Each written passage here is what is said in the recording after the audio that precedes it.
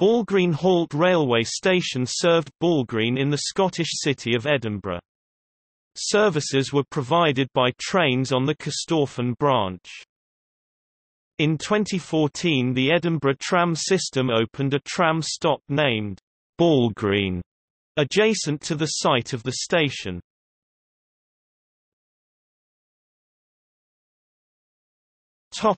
History. The station was opened by the London and North Eastern Railway in 1934.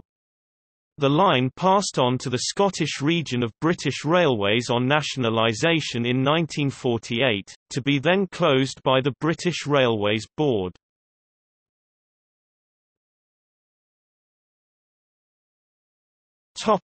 The site today. The stationmaster's house remains standing, in the site which has been landscaped as part of a garden. 1.